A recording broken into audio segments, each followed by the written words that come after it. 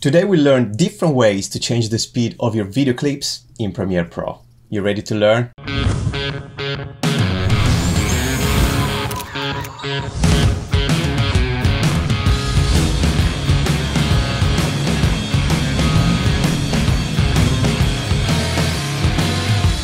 I'm so happy to welcome you to a new tutorial in Adobe Premiere Pro. As mentioned in the intro today, we're gonna learn how to change the speed of your video clips in the software. First of all, I want to show you a promo filmed in the Philippines a few years back. Have a look and then we'll talk about it. Legacy Gym is an MMA gym and one of the #1 beaches in the whole world in the Philippines. Training hard on a fireless. I mean, what could you ask for, you know?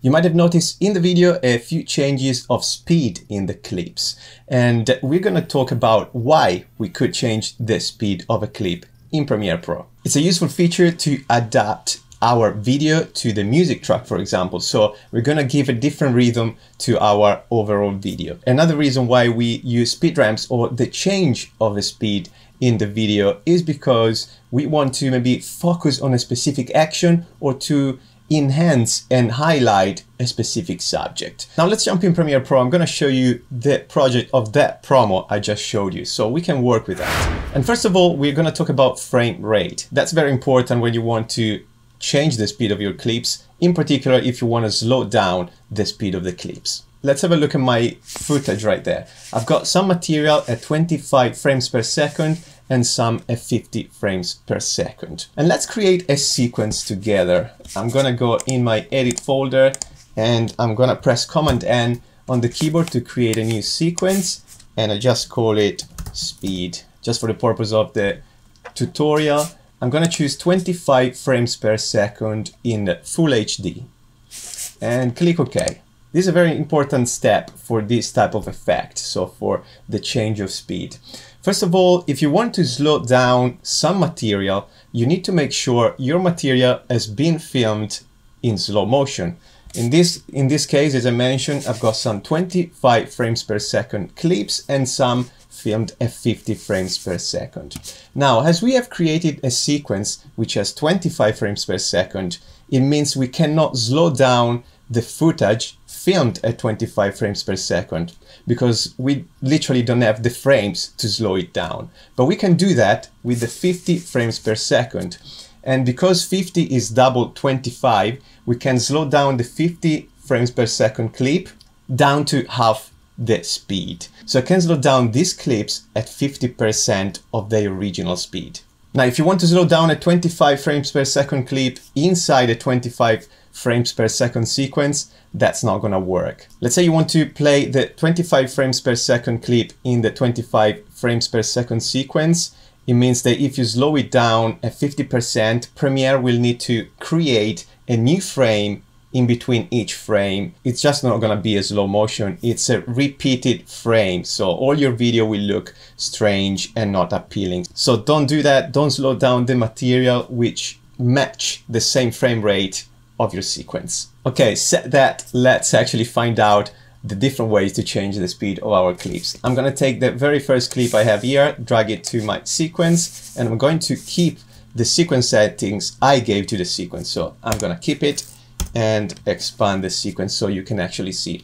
Now this clip will run at full speed as it has been filmed originally. So if I play it, boom, Jomar is just punching the punch bag at real speed. What we want to do is to slow down the first section of this clip until he actually punches the bag. So maybe there, okay? What I'm gonna do is to press C, the cut tool, and chop my clip right there.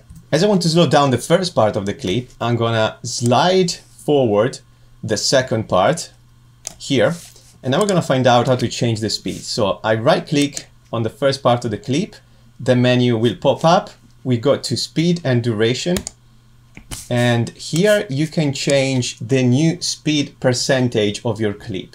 So if I want to make it slower, I will write a smaller number, and because I want to slow it down at 50%, so half of this speed, I'm just typing 50. And if I press OK, Now my clip doubled its duration, but it slowed down the speed at 50%.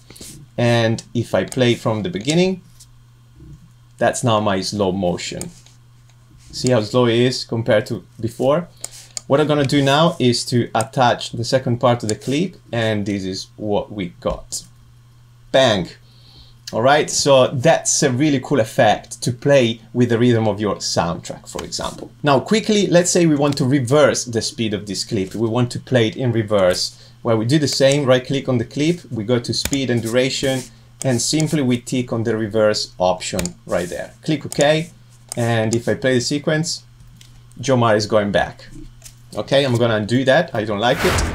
Now, if you want to learn more about all the video editing process and go in more details about speed ramps as well, go and check my full Adobe Premiere Pro course, which is marked as bestseller on Udemy. So I definitely recommend, if you're a newbie in video editing or if you're simply transitioning from a different software, go and check it out. He has a lot of good reviews, so it's gonna wait for you. Also, just launched a special offer for June 2021, where I'm gonna offer you the first 5 sections for free. If you then like it, you can purchase the full course on my website. Also, if you join the full course in June 2021, you have a chance to win one of the We Few hoodies you see right there. So don't waste any extra time, go and sign up for the free trial. Link in the description too. We're gonna find the second way to slow down a clip. I'm gonna add 2 different clips to the timeline now. And there you go. And between the second clip and the third, I'm gonna leave a bit of space, okay? Something like that. Now, if we go to the tool panel right here, and we go to this icon, the Ripple Edit tool, there's a tiny arrow at the bottom right. We want to click on it and hold it and choose Rate Stretch tool. Or like Premiere suggests, we simply press R on the keyboard. Now this icon will pop up. There's a couple of arrows facing the opposite direction with a red bar in between. And what we're gonna do is simply going at the end of our clip, we click on the right edge, hold it and drag the clip until it attaches to the next clip. Okay, now something changed and I'm going to increase the size of my sequence so you can see the speed of our clip changed, and with this tool we actually adapt the clip to the new length of the clip. So we are changing the speed in a different way just to fill the gap between the previous and the next clip. Okay, so if I do it again, you will see the speed changes again. So now it's 128%.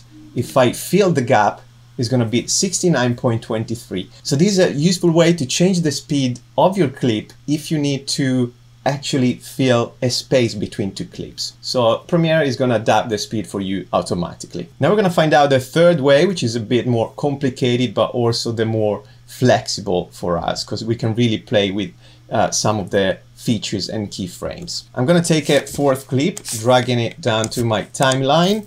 And this time we have James punching the bag. This is real speed.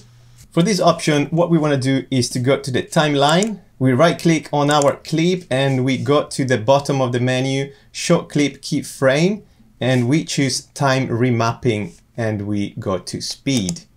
Now the rubber band here will change just the rubber band of this specific clip we clicked on.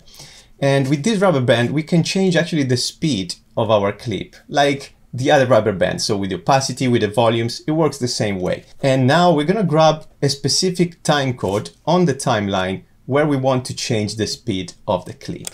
Once again, James is punching, bang, right here. Now with the time remapping, we don't have to chop the clip to change the speed as we've done before. We can clip the full clip. I'll quickly show you what's happening if we change the rubber band first. With the selection tool, if we go to the rubber band and we click on it and we drag it up and down, you will see the percentage of our clip is changing. So now it's 233%. And if I let go and play the sequence, okay, we just speeded up the clip, which doesn't look great. So I'm going to undo that. I want to slow it down instead. And I'm gonna get to that point we liked right here. What we're gonna do is to press P on the keyboard, which is the pen tool, which you can actually choose from the tools panel as well, right there. So let's click on it, and we're going to create a keyframe. So right there where the playhead is on the timeline, I click on it, and you will see a new keyframe is being created on the time remapping line. Now I want to slow down the first part of this clip. So selection tool, press V on your keyboard. We're going to take the rubber band of the first section of the clip and we're going to slow it down. So we bring the rubber band down to 50%. Okay, you can be quite detailed there. There you go, 50%. Now if we play the clip, James is slowing down, boom, and then just increasing the speed there. What I want to do is to show you something else, and that's why this way of changing the speed is more detailed and complex as well.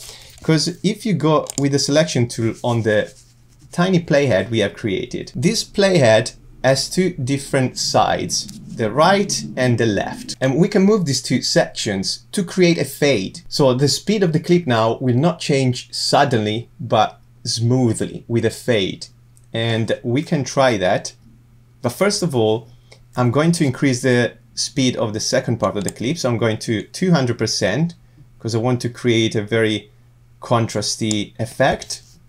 And I played, bang. Now let's take the second section of the playhead here and drag it to the right. You will see this line going in an oblique way, oblique direction, because we're just creating a fade. If we play the timeline,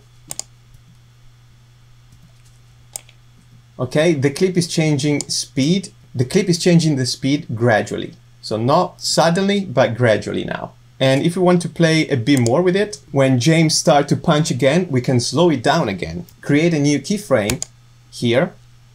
And I'm going to drag the rubber band down again to 50%. So we're going to have this effect. Slow, then it's going to speed up, boom, on the punch, and slow down again. And these are the few ways to change the speeds of your clips. I hope it's going to be helpful.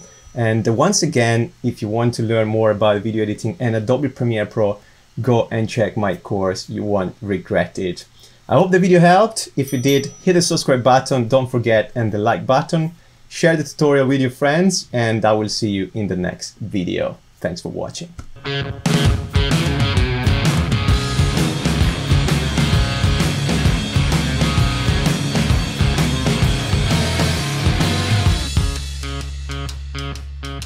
Seems all good times come and go your way.